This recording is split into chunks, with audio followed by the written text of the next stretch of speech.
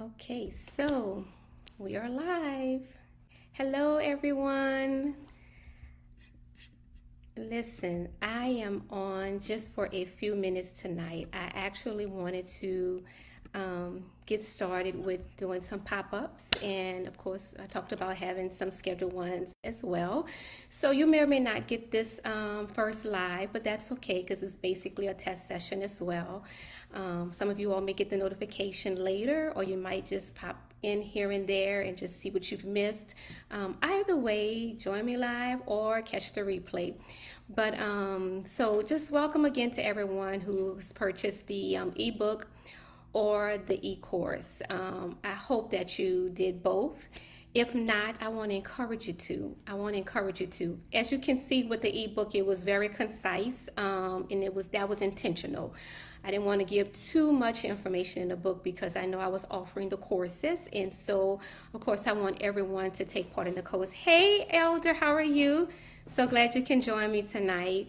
I was not going to be long. I just wanted to test the site, and as well as just get these pop-up live Q&As going, as well as just kind of get things going in the group. Tomorrow will be a week that I launch the ebook and the e-courses, and so for some people who got the book because it was very short, you probably already skimmed through it or read it and got the gist of it, and some of you may have purchased the courses as you did. And I thank God for you, Elder. You purchased the book and all 4 courses. And I know you work and I know you have a life. So get through as quickly as you can or take your time. It doesn't matter. I'm just glad that you are part of this group and that you're going through this process. Even though I know you've been an elder for years, you're seasoned. And I do appreciate your support. It does mean a lot. I don't take it for granted at all. And so, of course, it's good to have seasoned elders in this group as well, because even though it kind of targets newly ordained elders or elders understudy, or I shouldn't say elders understudy, those who are understudy to become elders, but then also some seasoned elders who we all have areas of opportunities, areas where we can improve and do better, and sharpen our gifts and glean from one another, learn from one another. But I wanted to come on just for a few minutes. I've been gone today and I just got in, and I do have some things I need to get taken care of tonight before I turn in. And so I just wanted to come on for just a few minutes. And someone sent me a message, and I actually posted it today on my personal Facebook page, but also within the group. And I thought it was very interesting, and I was glad that this person shared her thoughts on her experience when she's asked to speak. And so I'm just going to read it quickly, and then I'm going to touch bases. I'm just going to give a few pointers, recommendations, suggestions, tips, advice, any term you want to use, basically to kind of share with her, and also with those who will be in this group, right? So we have been communicating via messages, but this one thing that stood out to me that I wanted to kind of touch bases on. And it says, to me, my hard part is when I'm asked to speak, when I'm called on to speak. Like if I have to do the prayer on like a prayer call, or she said, I get so nervous when I have to do the call of worship. I literally cry. She said, I always feel I'm not worthy to go into the pulpit, nervous of messing up and then dealing with the church judgment. I know I'm praying for deliverance and what people think. So, I think she said a mouthful. Oh my God, it was so much that she said there. But there are some key things that I want us to kind of focus in on. I think all of us can acknowledge the fact that when we've been asked to do something for the very first time, it's not unusual for us to be nervous. Actually, nerves is a good thing, because when you are nervous, you're not placing any confidence in your flesh. In other words, you're saying, God, I need you. I cannot do this without you, right? And that is a good thing, because some people, think more highly of themselves than they ought to. Some people think that they can just do anything and everything without even praying about it. And I think it's so important that we don't take on that mindset. Because even though we may have knowledge, we may have experience, we may have know-how, you still want to make sure that you rely on the Holy Ghost. And I think that is so very key. So it's okay to be nervous, but you cannot let your nerves take full control. And one of the ways you do that, this was something that was shared with me many, many years ago by Bishop Morton's sister. Her name was Evangelist Nancy Maxwell.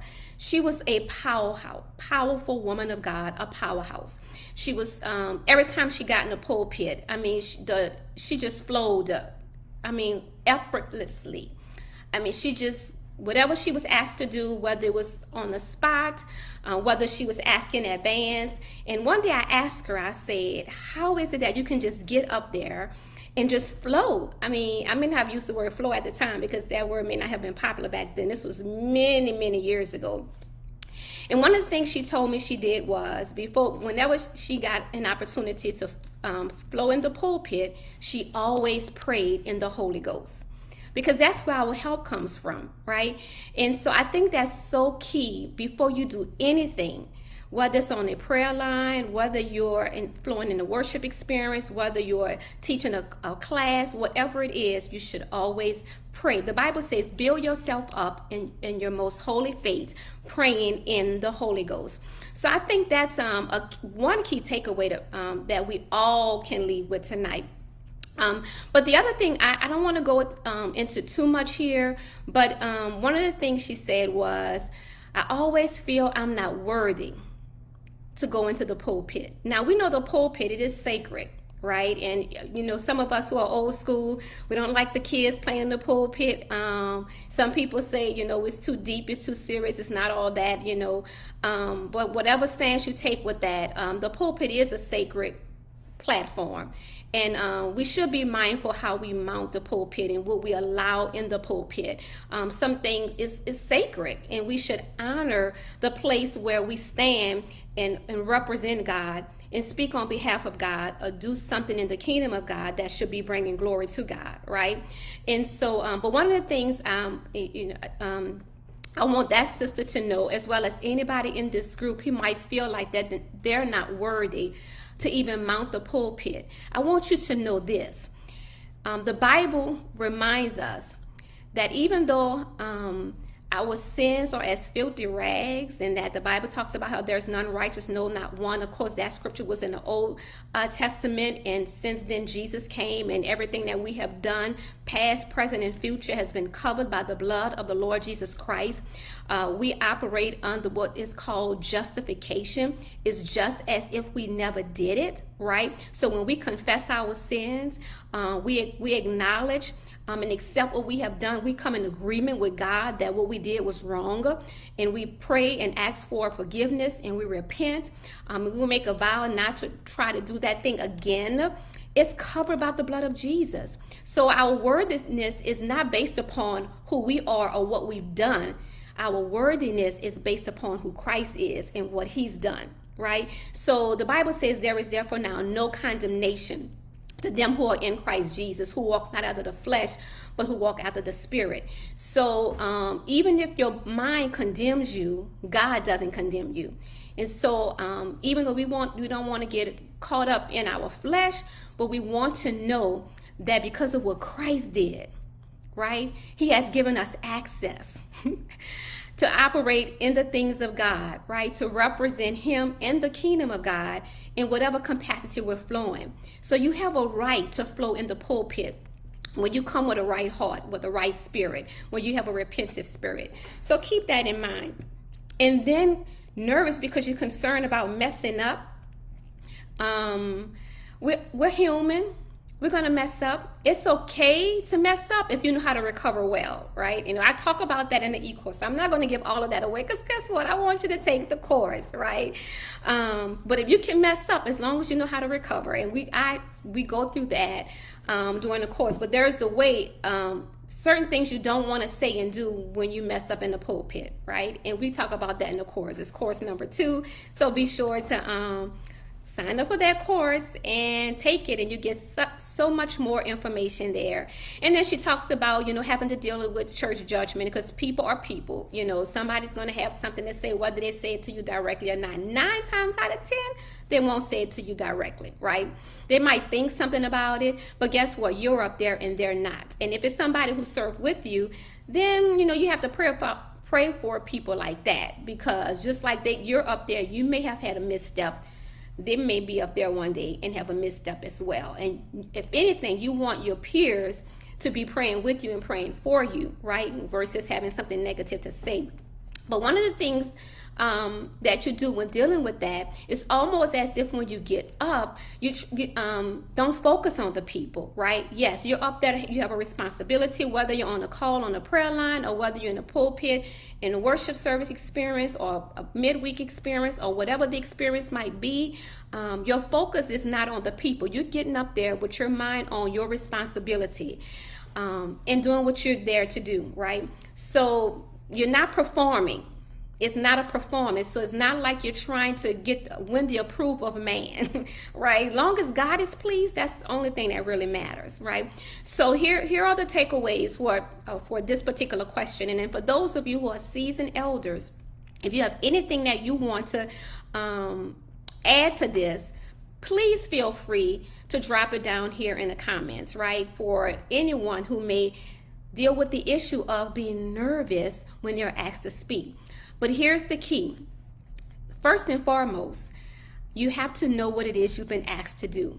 So whatever it is you've been asked to do, whether you're doing a call to worship, whether you're doing the devotional scripture, the devotional prayer, whether you're coming up behind the music ministry and have to do an exhortation before you go into welcoming your special guests or visitors, whether you're doing highlights or pastoral announcements, church announcements, the invitation to discipleship, raising the offering, flowing with the altar prayer, whatever the case might be, you have to know what it is you're doing.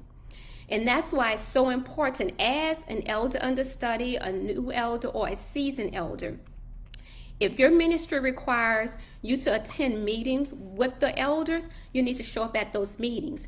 And that ministry that you're serving with, they actually should have a manual prepared for the elders with all of that information lined out, as well as giving you an opportunity in those settings to practice, to perfect your gift, and to get real-time feedback in that moment, so that as you're among your peers and not necessarily in front of the congregation, you have the opportunity to perform any of those responsibilities, so that you can, when you go up on a Sunday, it won't necessarily be your first time because you've done it before in another setting. So it's important that you know what it is that you're doing. But what's also very important is preparation, right? You have to prepare. It grieves my spirit when people show up for any event and they've been given an assignment and they come there and they're not prepared. This is God's house. This is God's church. This is a worship experience. And you have a responsibility that you must take seriously enough that you're going to prepare, not the morning of, okay? Not the morning of, unless you're getting up 4 days in the morning, right? And going into worship, going into prayer, preparing whatever it is that your responsibility is for that day, right? And then getting there early enough to get settled, go into consecration if your ministry has consecration, which they should, even though you should come there consecrated, right? Your consecration starts at home, not at church. So with that being said, knowing what you're doing, being prepared, and preparation also includes practice, right? Let me say this. And I don't want to say too much because, of course, I want you guys to take the course. The book is just a concise overview. Here I'll be discussing some things, just kind of touching bases with it. But in the course, there's so much more. But I do want to tell you this. When you're preparing your practice, one of the things that I was taught years ago by Pastor Antoine Barrier, he was my big brother at Greater St. Stephen. He said, whenever we had to go forward in the pulpit, especially if we was doing our trial sermon or, whatever the case might be, get in the mirror and practice what you're going to say. Get in the mirror. I say this, and I say this even in the course. If professional athletes have to practice, and they just dribbling the ball, I don't want to say just dribbling the ball because they get paid very well dribbling the ball. But as an elder in the Lord's church, you should take your responsibilities serious enough that you're going to prepare. And sometimes preparation includes practice, right? Because what you don't want to do is practice in the pulpit. That's not the place to practice. When you get to church, you should already be prayed up. You should already be prepared. You should already have whatever it is that you're going to do.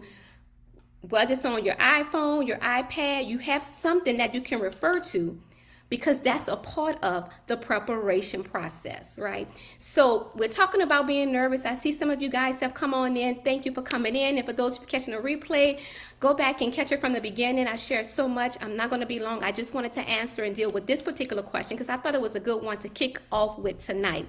But the other thing that's going to be very key as it relates to how to handle your nerves when you're called on to do something. I already said, first of all, you got to pray in the Holy Ghost. Build yourself up in your most holy faith, praying in the Holy Ghost. You have to know what you're doing. You have to prepare. You have to practice, right? You have to, when you look at those things and you think about knowing what you have to do, preparing and practice, that's what gives you the confidence to get up and flow and do what you're supposed to do. As an elder, you can be called up on at the spur of the moment, and you can't be afraid because you are an elder in the Lord's church, right? You're not a minister in training, right? You are an elder, or you're understudied to be an elder, which means that you have shown forth evidence that you're prepared for that level of responsibility, right? So you have to make sure that you are relying on the Holy Ghost. The Holy Ghost, who is the teacher of all things. The Holy Ghost who gives you, he empowers you.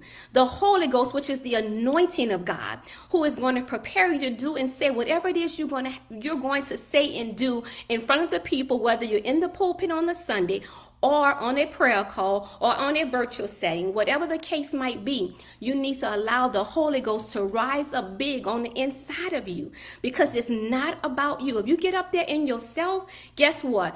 Sometimes things that happen to kind of humble you, to show you that it's not about you. It's all about God and about God getting the glory out of you in that moment where he's trying to use you for his glory, right? When you think about it's not about me, it's all about him. Amen. So I just wanted to share that with you tonight. And one of the scriptures you can stand on no matter what the occasion is. I can do all things through Christ that gives me the strength. Amen.